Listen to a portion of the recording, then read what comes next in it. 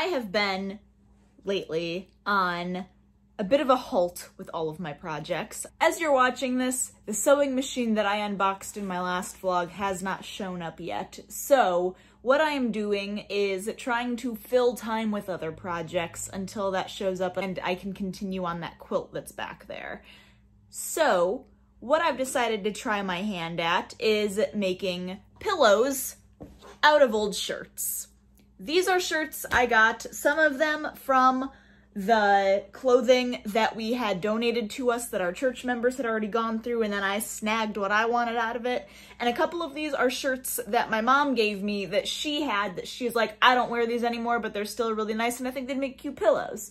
So I am going to experiment with making two different kinds of pillows, essentially the same, but also like a little bit different. And the reason I'm doing this now instead of putting it off again and again and again, like I have been the last for forever, is I made my Facebook page for my memory quilts, is Schuler Memory Quilts. There is a link in the description box below this video if you want to go check it out and give it a like. That would be wonderful, thank you very much.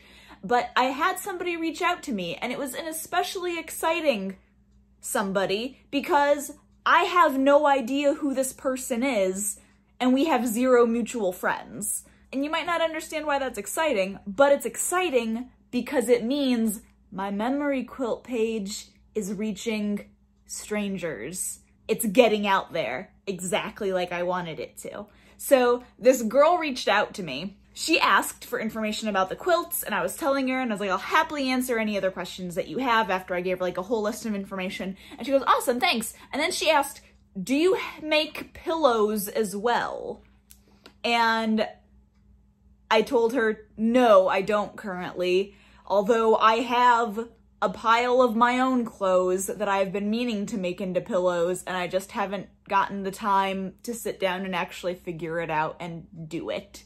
So that's what's prompting me to do this, because if people are already asking about memory pillows, I want to be able to offer it. So the two types of pillows that I want to make, one I want to make where essentially you take the shirt, you cut it out into whatever size you want it to be, you put the right sides together, you sew 3/4 of it, and then you flip it all right side out, you stuff it with stuffing, and then you hand stitch that last little bit closed so that it is a sealed, closed pillow that if it gets dirty, you're stuck, like you have to throw the whole pillow in the wash. That's the first kind I want to make, but the one I want to really get good at and make a lot of looks strangely easier, and that is when you have an opening that you leave in the back. And those, it's just like, so you essentially just make like a slip cover for pillow forms. So you can buy like plain pillow forms at like Walmart, Hobby Lobby, Amazon, wherever you want to buy them. And you can get them in different sizes. I think 12 by 12 is the smallest I've seen so far.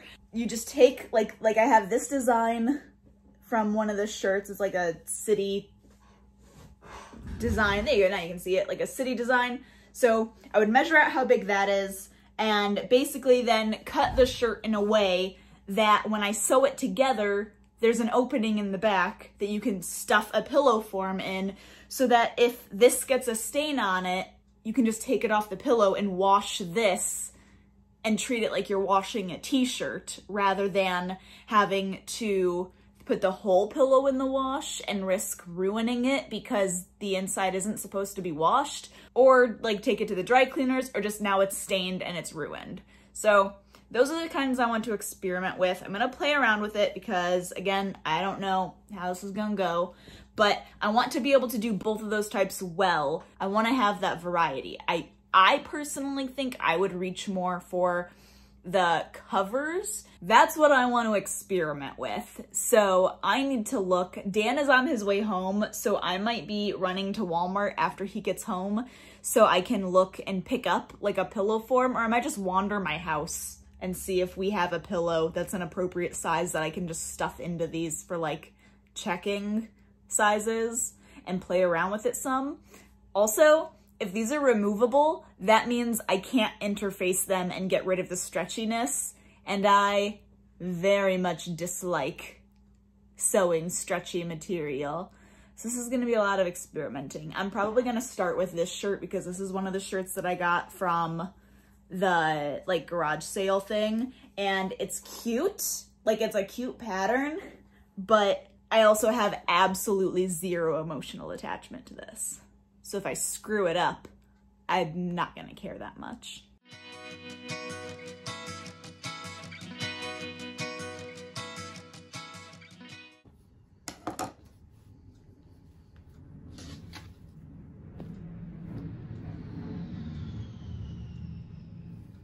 Oh my goodness. That was like scarily loud for an airplane.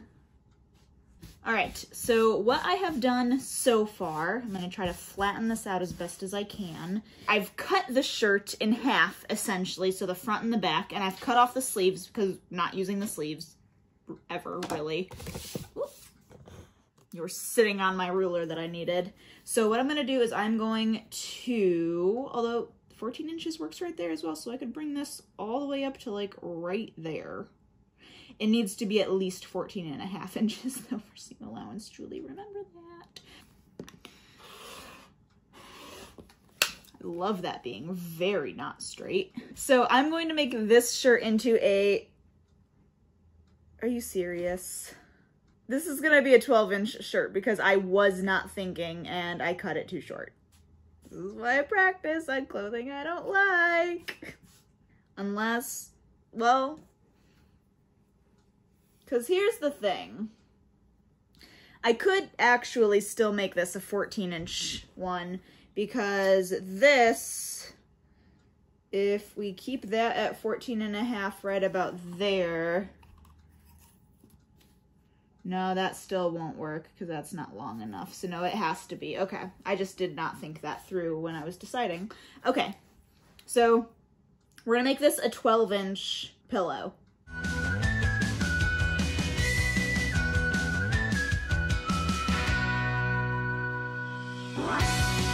What I need to do is get some cardboard that we aren't using anymore and cut that into squares that is the sizes I want. That's honestly probably exactly what I should do. I'll probably do that after I stumble my way through this. Why don't you do it now, Julie, you ask? Because I want to stumble my way through this first, I answer.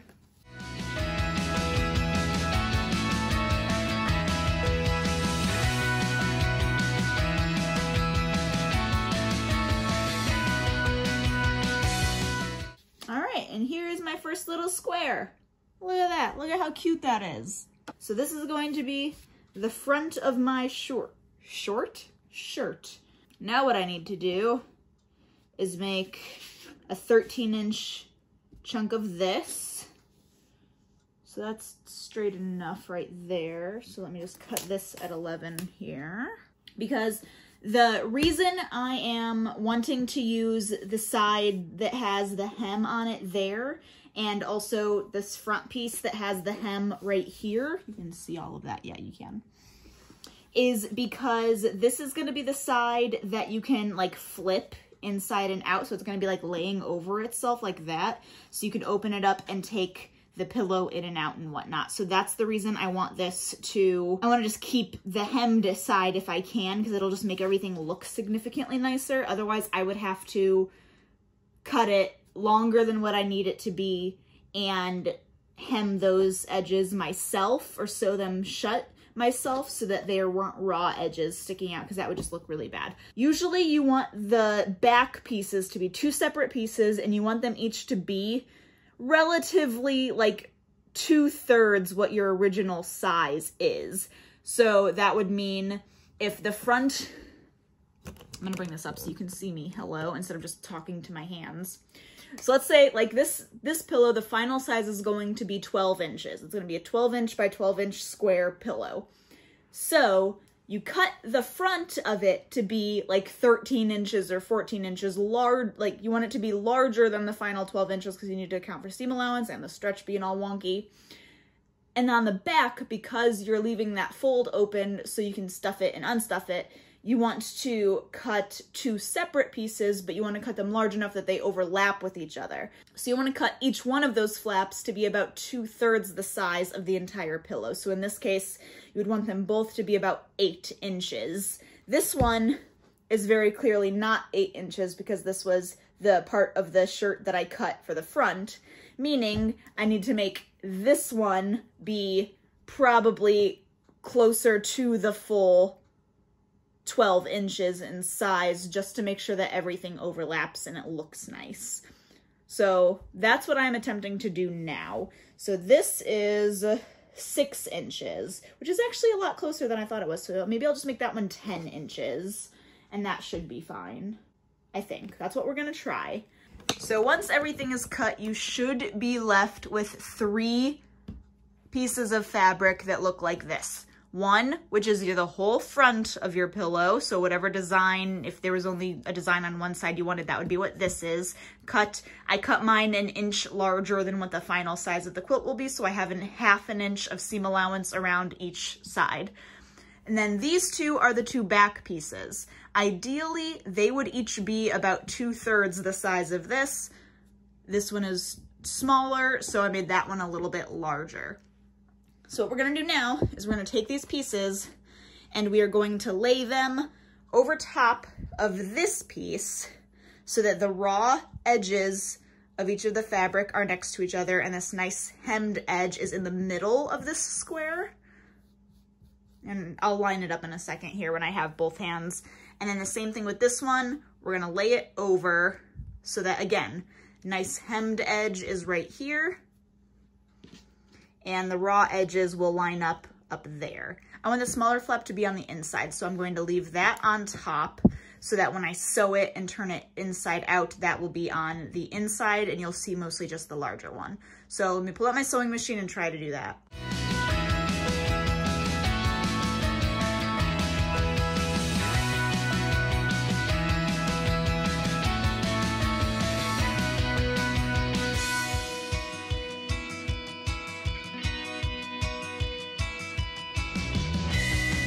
And there is the finished case. I turned it right side out, so this is what the front looks like. You can see the final size is 12 by 12. You flip it over so you can see what's going on in the back here, and you see how like nice that looks. So you just have that flap and you can open it up and see the smaller one there, and that's how you can then stuff your pillow inside of it. All right, I cut up that other shirt quick just so I could actually make a pillow that was big enough I could put one of the pillows I have in it, so you can see what it looks like when it's all done. Look at that, I'm pretty happy with that.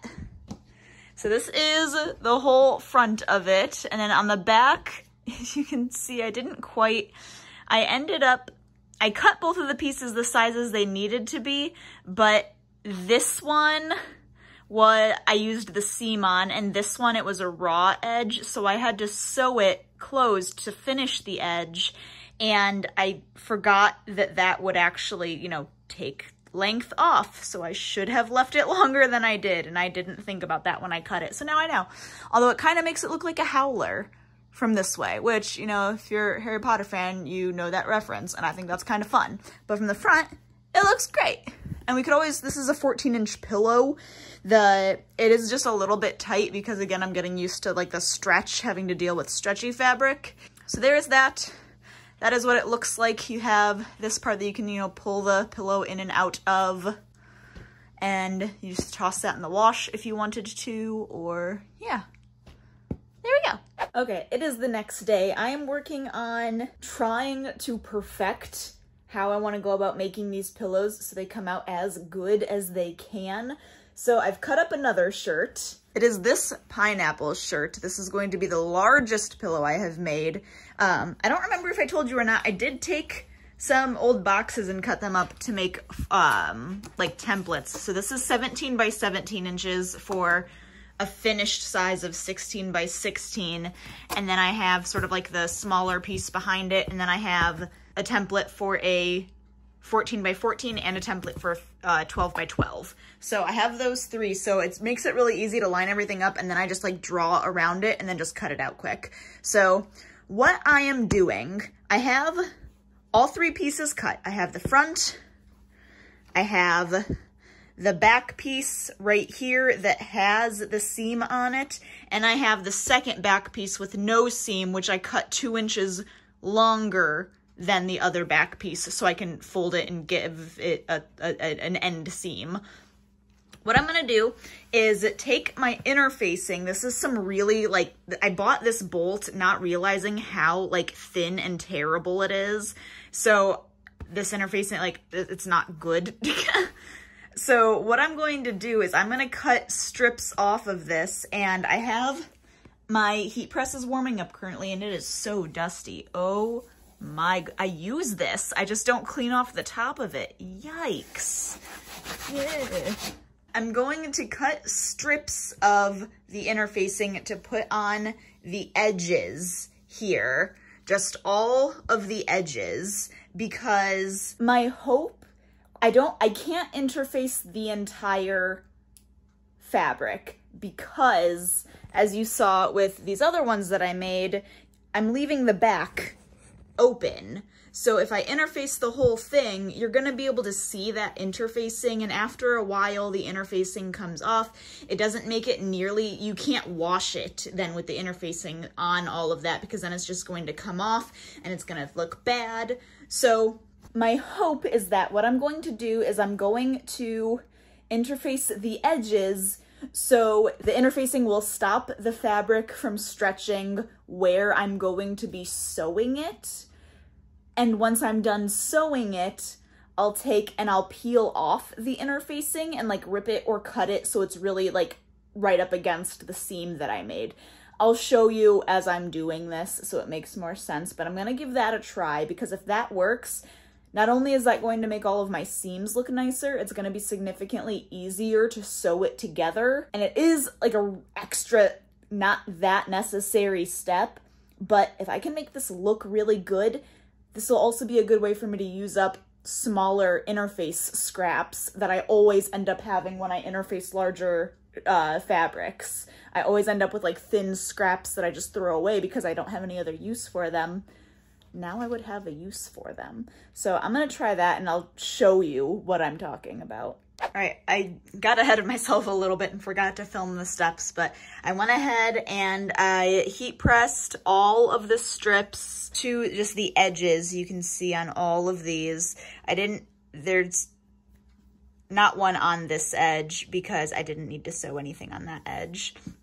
And then on the back as well of this one, strips all the way along.